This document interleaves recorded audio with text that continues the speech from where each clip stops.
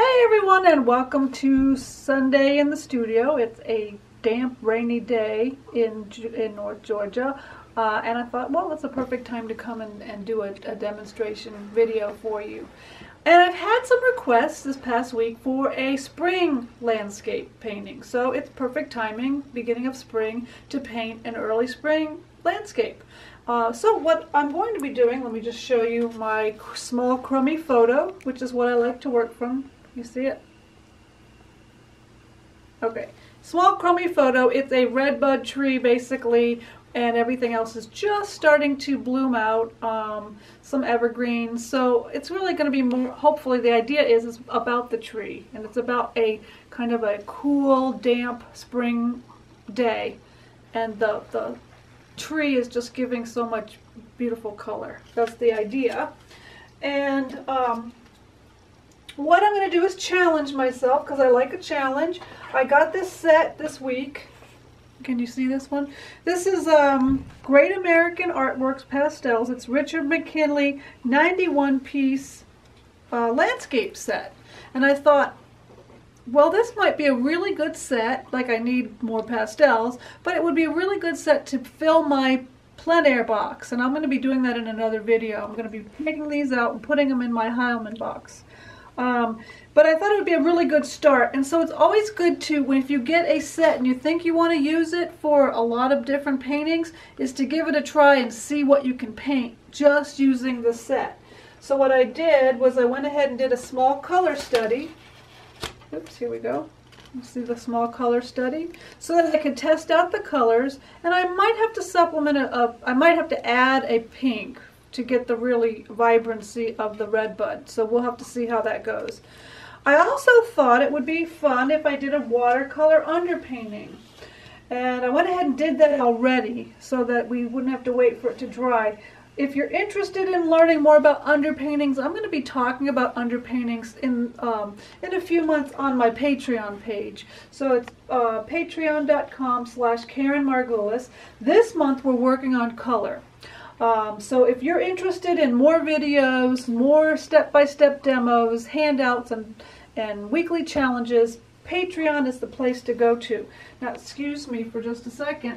We've been working this week on color schemes, and more specifically the analogous complementary color scheme, which is one of my favorites for landscape. So what I did was I took my photo and my little color study, and I decided what would be the analogous colors that I was going to be using. So I said I would be using anywhere from green over to blue-green.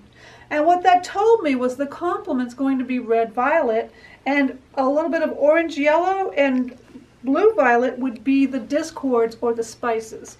So I thought it would be really smart if I put these colors in the underpainting, and then I'll put all the greens on top. So that's what I did with the watercolor underpainting. I put a little orange, yellow-orange, I put some blue-green, blue-violet, and of course the pink for the tree. I put that down. So this is the watercolor underpainting. And now I'm ready to begin the actual painting part. So I'm going to step into go right into the box. They're not organized in any way. Normally I organize my palette by category, you know, so the darks, the sky colors, the flower colors. This, I have to actually just kind of have to pick and choose what I want. It's not the ideal way to work, but sometimes it's good to challenge your brain to work that way. So the first thing I'm going to do is reestablish those darker areas. So I'm going to go in where these evergreen trees are, and I'm going to put the darker green value kind of where at the base of these trees, a little bit up, a little bit more. Now, Great American Pastels, if you haven't worked with them before, they're very soft, and I think some people consider them on the buttery side. That's a description that I hear a lot, that they feel buttery, or some people say greasy if they don't like them. But I think they're creamy. But because they're soft, you have to make sure you use a very light touch with them. So I just did 2 layers now of a green and a dark blue, red-violet. And now I'm going to add my third layer, which is a dark value of blue. Another thing about the Great American Pastels when you first start working with them, they are not they're not perfectly what's the word I'm looking for, straight on the edges. So you might get some marks that are unexpected. Don't let it stress you out. You're going to cover some of that up, so it's not really going to be the end of the world. So you don't get a completely smooth mark with them because they're not perfectly straight. I added this dark pathway that's going to be leading up through our grass, and I want to establish that underneath the lighter grass color so that there'll be something for all the grass to hold on to. This is what I consider the dirt. Alright, so now I'm going to add some of the distant greens. So I'm using a kind of light value, dullish, grayed down green, kind of behind the bigger trees so that they look like they go into the distance a little bit. Here's another one that's a little bit lighter value. And I'm just trying to establish this tree line before I go and do the background.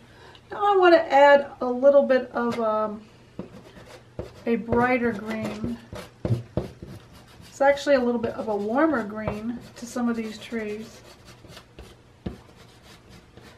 And really the fun part about doing a watercolor underpainting is that if you are successful, you can allow a lot of that underpainting to peek through.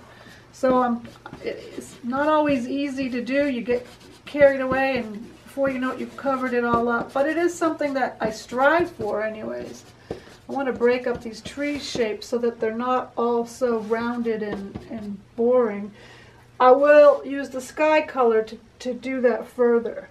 All right, now I want to establish a little bit more of the pink of that redbud tree. So I'm using a darker, brighter pink. This color I pulled out of my box. It's not in the Great American set. There's one pink in there, but it's a little bit lighter value, and I wanted to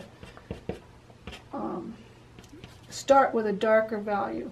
And you see that I'm moving that hot pink around. I put a little bit here, a little bit here, and I'm going to add a little bit into the grass. It's going to peek through, and the reason why is I don't want there just to be one blob of pink right in the middle of the painting, which actually reminds me I'm going to pull it over a little bit more so it doesn't look so centered. Now once I've done that, I've got pretty much the tree shapes established. I'm going to go ahead and do the sky. And in this photo, or this particular day, what it reminded me of is it was a cool, much like today, a cool and rainy, stormy,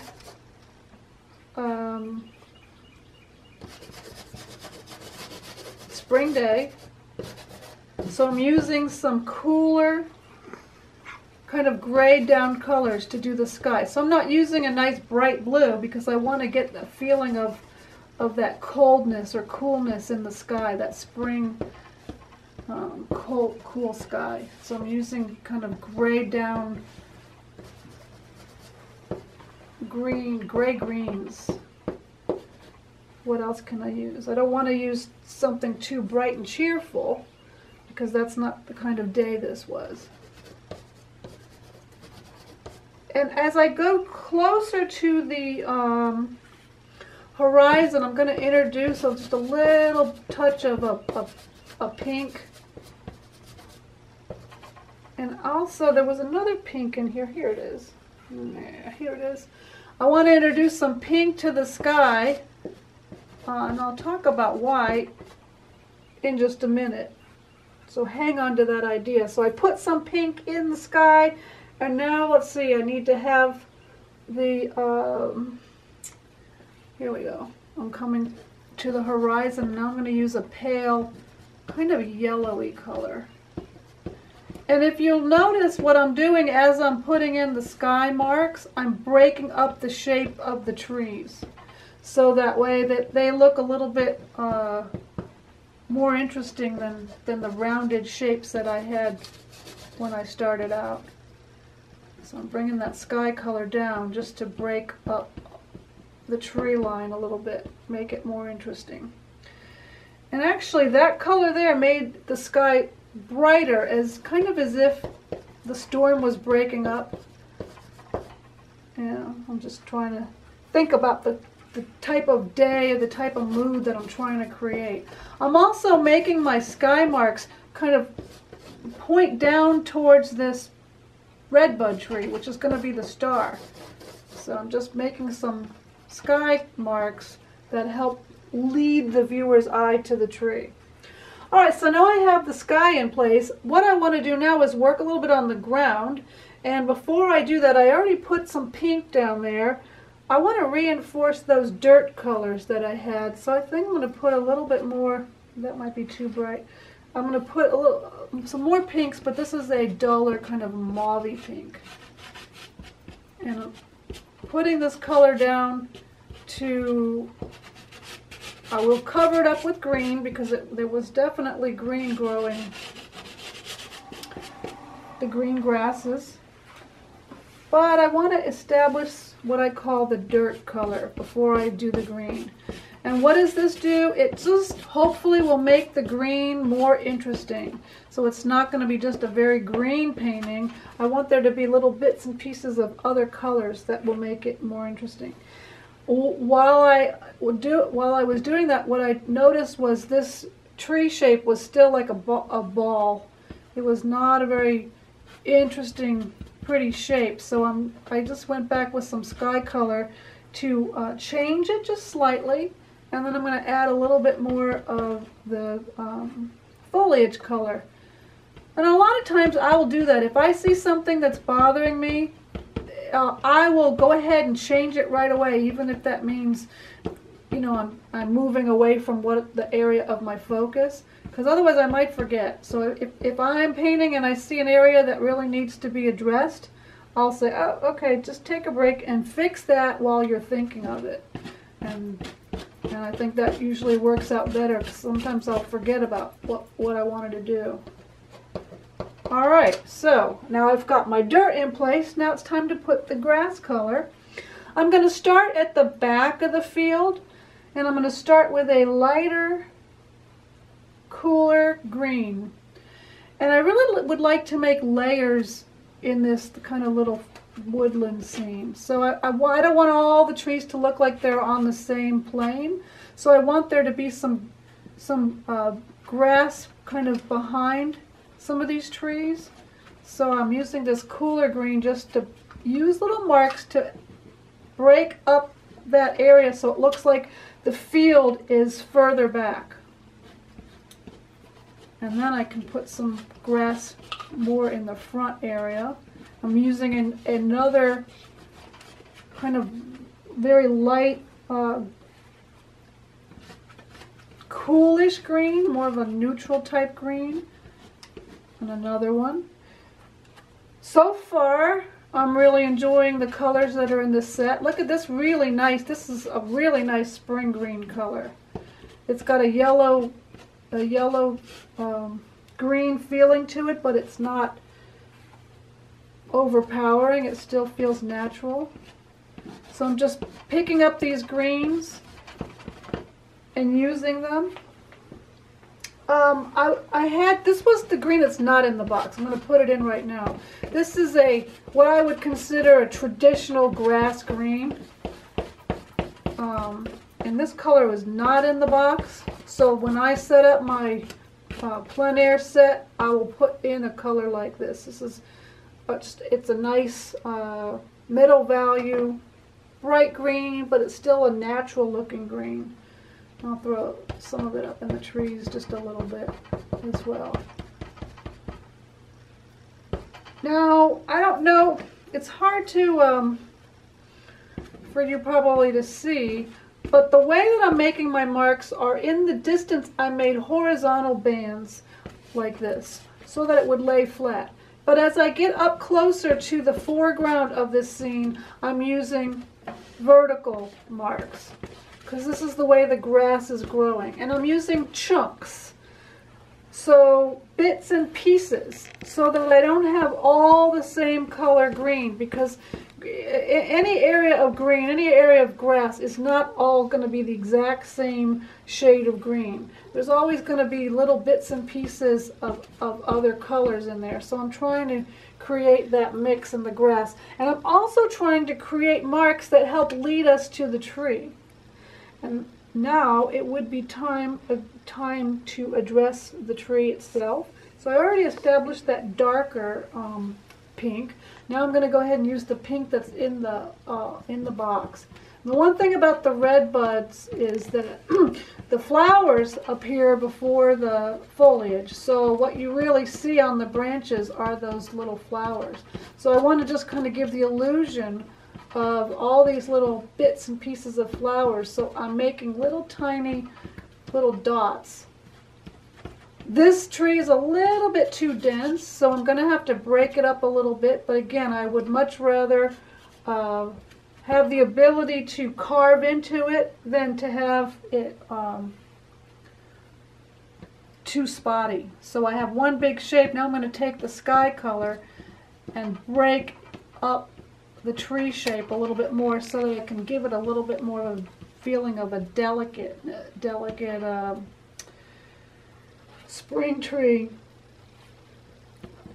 Let's add some hints of trees that are further back, and I'm doing that by choosing a grayed down blue, and that is so that we can feel like maybe there's just another layer of trees back there, so it's not just this one-dimensional thing.